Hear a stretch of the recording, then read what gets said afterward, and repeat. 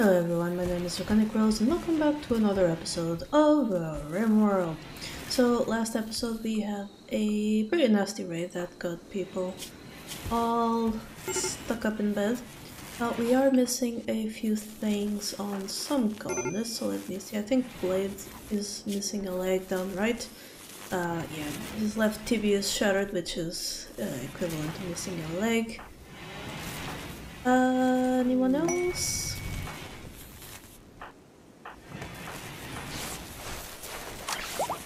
Right pick though and left them, that's not, good enough to replace those. So we can basically go ahead and just wait up for a leg for Blade. We should buy it as soon as we can. But for now people are recovering over here, redoing the chem fuels, and manning the drills again. So yeah, the idea here is going to be to just bring these things in as soon as possible, please, and basically leave them unset up like inside until we are ready to turn things on, because attacks are indeed getting them destroyed by this, by the turrets and whatnot. So I think we need to change our approach a little. And for that, I believe I will have to rebuild this area. So the idea is, let me just get the planning tool, though I will do that, off screen.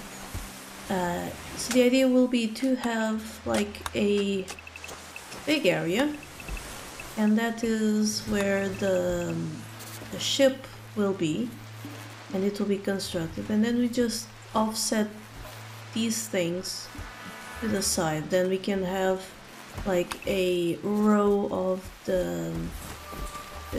these slug turrets like over here, have this area like protected by the smaller turrets because it's a lot of area, yeah. And more over here. Now I'm not entirely sure how we are going to deal with this here. I suppose I could just, just cut off this area, make all of this non-accessible, maybe a maintenance thing or something, or I could just wall everything in over here. That could also work and force attackers and whatnot to come over this side. Of course, that will probably mean I'll have to protect this place better over here and leave their vectors of attack just, around the place. They might also try and come through here, but if we're at that point, I don't think it hurts a lot. However, we can still just create like a little protection with some turrets over to this side, and that I think that could work, obviously, and that would be the wrong place for it. It would have to be like right here.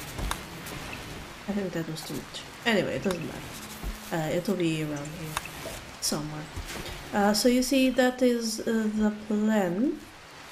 Not entirely sure if these will fit like that well, but we'll have to see. Oh, synth thread, yeah, we'll take that. That is very good. We're also going to have to reinforce, well, if we're going to make this wall, I guess we'll just make it like too thick, or like one thick and with a little, entryway and stuff. Something like that. Do let me know if you have any ideas for like some better protection and whatnot, because I would love to hear them. Yeah, something of the sort. That's so that colonists can leave and such. Yeah, but like I said, I'm going to redo the proper plans off camera, and redo these things on camera with you. So that is where we're at. How are we for food? We're doing okay, but I could do with all of these wars dead. Hunt those. Hunt that thing. We should be able to because our colonists shoot well. There we go. It got hunted. It's just so it doesn't hunt us. And our crops are fully inside and fully ready for us to go. One thing I would like, because we are not getting much of it. Oh, there we go. We already do have little tree growing zone, but that is not good enough. And even though it's over there on the rich soil, I'm actually going to move it inside because trees do a weird thing when they're growing. So tree there, tree there, there, tree there, there, not there, but there, there, there, there. Yeah, that I think works. Maybe we could bring it up here. Maybe another row. Don't know if that would work here, but it would definitely work over there. We'll try it anyway and finish over there. AI Persona Core. For sniper rifles, we require the sniper rifle more than we required the AI Persona. So if we had sniper rifles coming, we would do them ourselves. So this should... Drifter.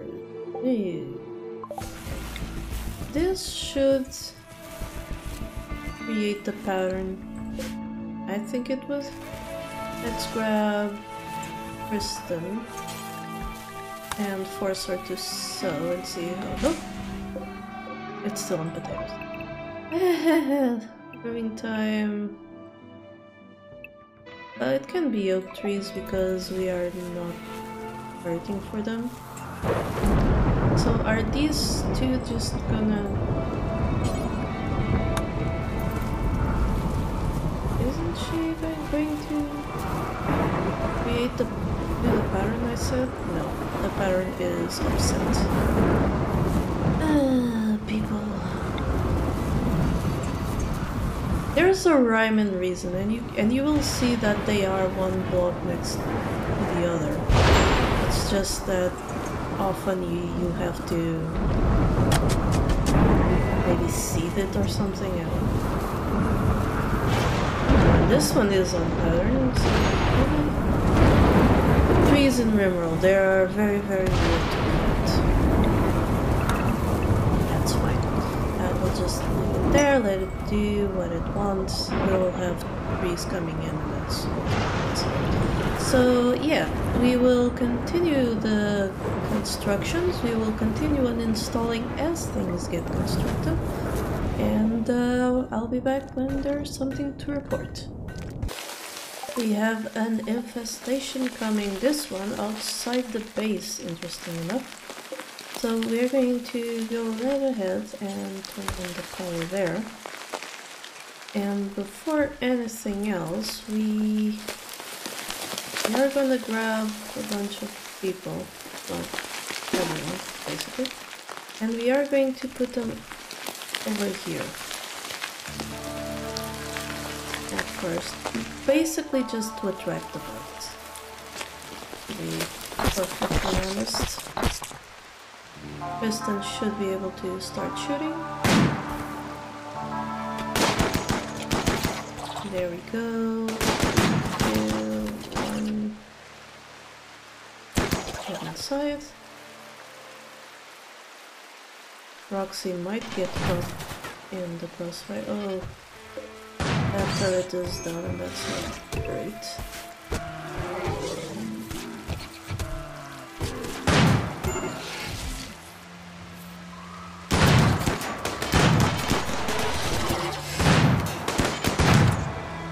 Alright then. They are in here within our defenses, and that means putting people in the line of fire, so to speak. use more proxy. You will have some range on you. What are you, Eric? Interesting. There, let's put Marcus and Kristen over here somewhere. More than there. Blade and Gray one. I really should. Garrett, what are you doing? Go inside.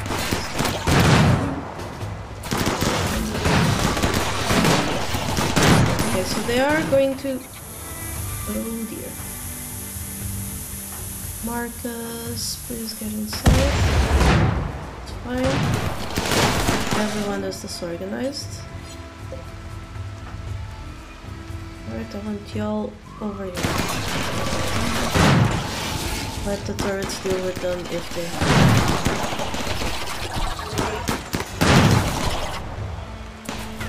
Side.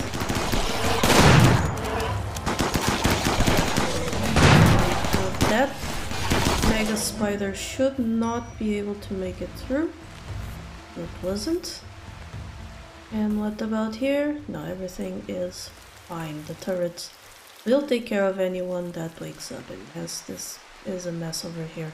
Never underestimate infestations is what we gather from here. So let's make like a small group over here and tell them to attack. Go, that's fine. Let's regroup over there and attack this one.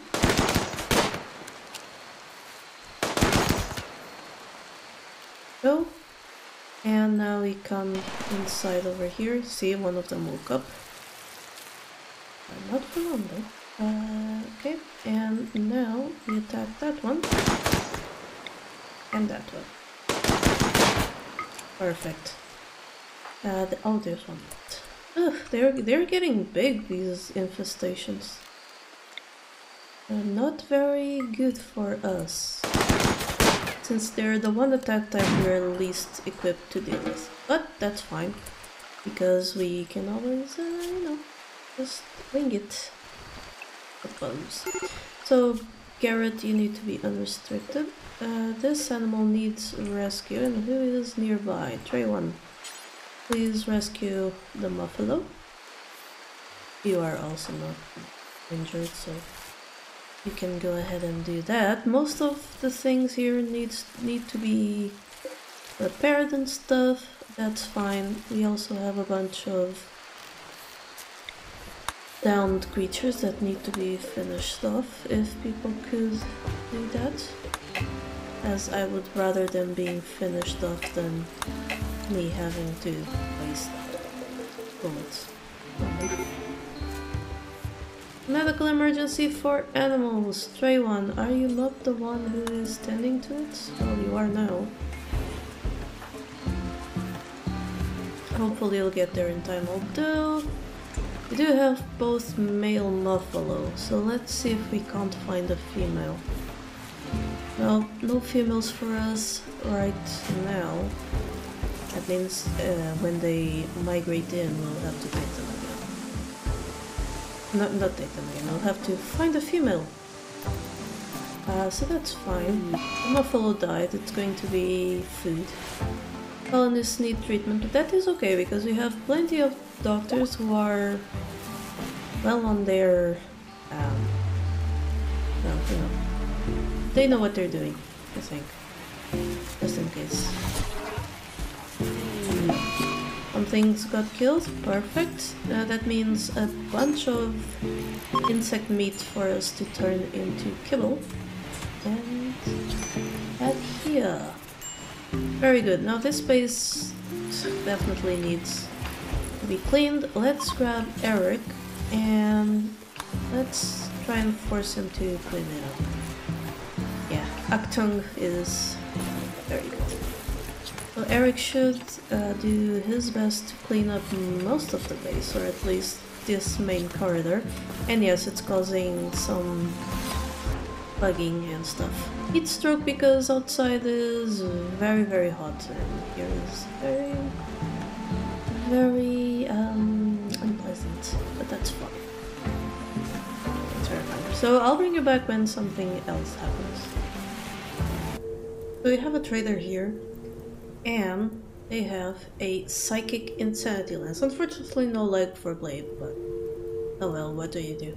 So the psychic insanity lance is great because we can target an enemy and drive them into a berserk state, so he will attack his friends, his or her friends. What this means is that if we get someone with a very powerful weapon, or we have like a...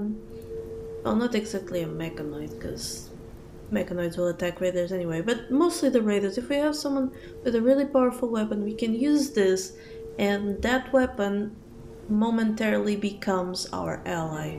And that is good and far better than the psychic shock lance, which is why I'm selling one. I'm also buying a psychic suit pulsar. The psychic suit pulsar will help keep everyone happy if we like have a long battle and people are starting to break. A psychic suit pulsar will help us keep a mood boost up so that they don't have so many breaks, and that so that we can survive you know, that low morale state. I'm also selling a bunch of stuff, mostly things that are occupying space in the storage room. Nothing too fancy, nothing too bad. But yeah, we now have two very powerful weapons in our arsenal that will help us out in the upcoming battles. Also creating the bay for the new slug turret over here.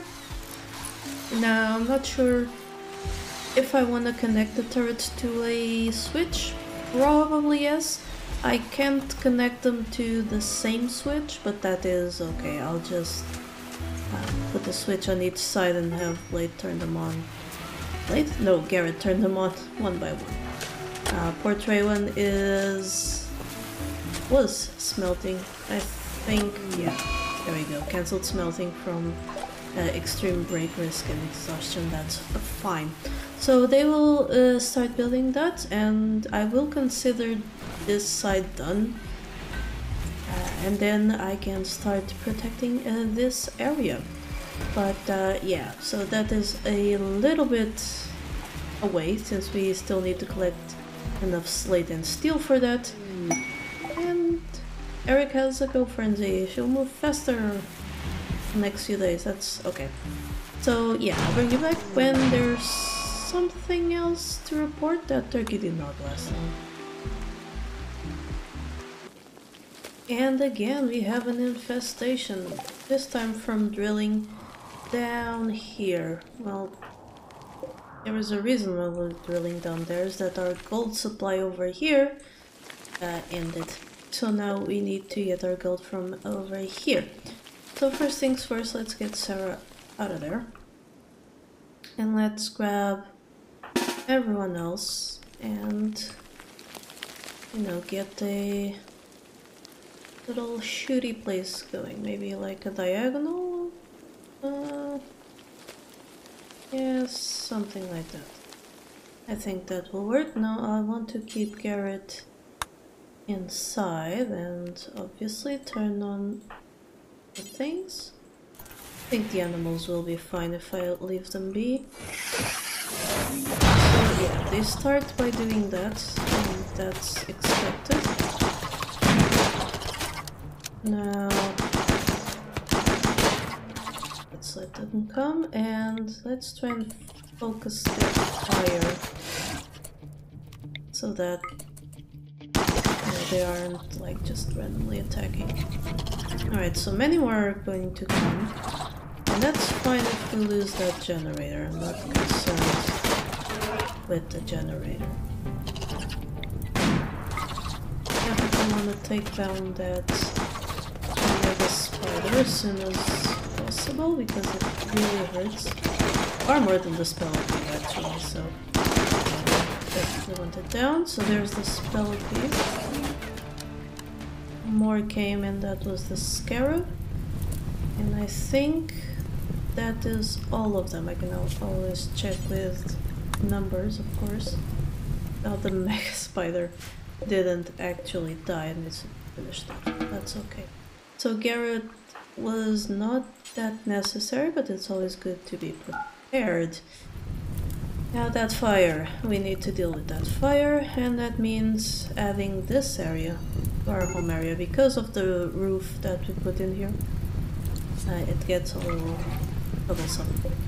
So hopefully people will come and deal with the fire. Some will deal with the mining over there. I also need to remove the home area from here, because that's what I do, like for them to stop the fires and make sure things are properly... Who's coming to... Fire, please.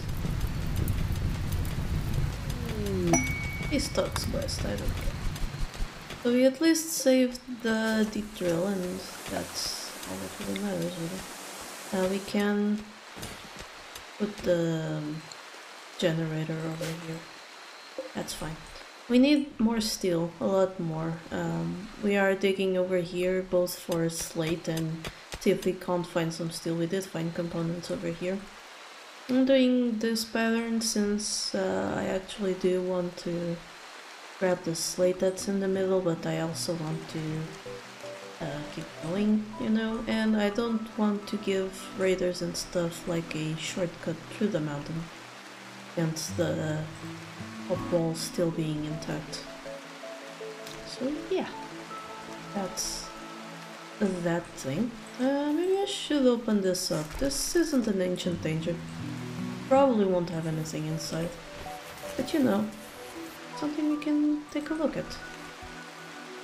If anyone would like to come. Kristen, you are watching television. Would you like to deconstruct this? Yep, nothing. Just as I expected. Well, that was eventful, so I will be back when there's more.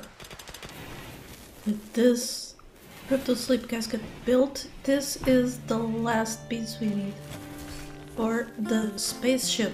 So now we get to have the pleasure of, you know, rebuilding our defenses to be more workable.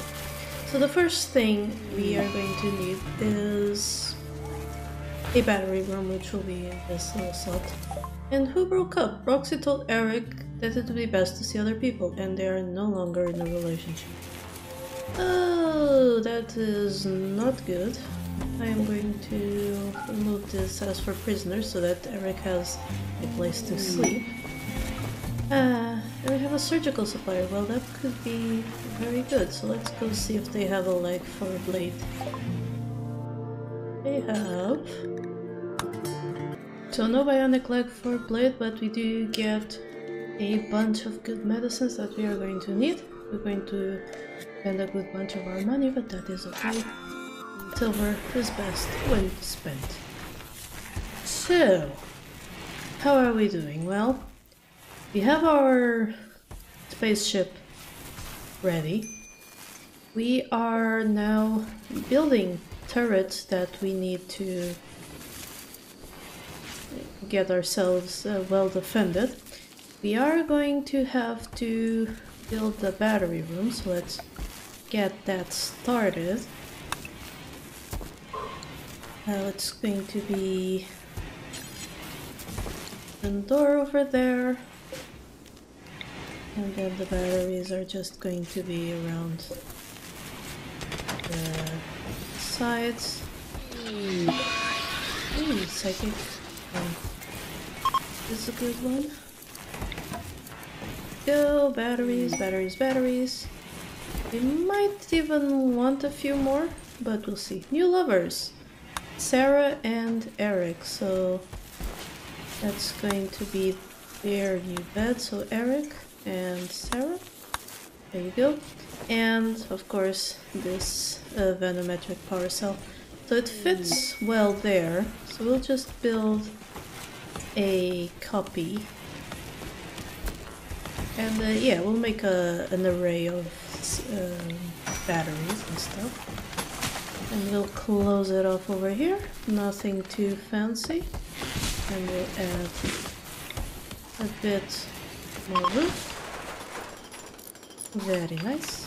We will get the floors smoothed, most of them. There we go, smooth. And then we go with slate tile everywhere else. So that will be the battery room. Do we need to connect it to the power grid? No, they are already connected over there. Yeah, but those batteries will be very important. They will keep our base up and running otherwise. And they won't be in the way, which is very important as well. Some cargo pods, why? Oh, okay.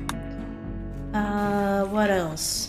Yes, we are going to have to build a wall coming off, I think, from here and just going around, but that will be just, you know, just slate for now.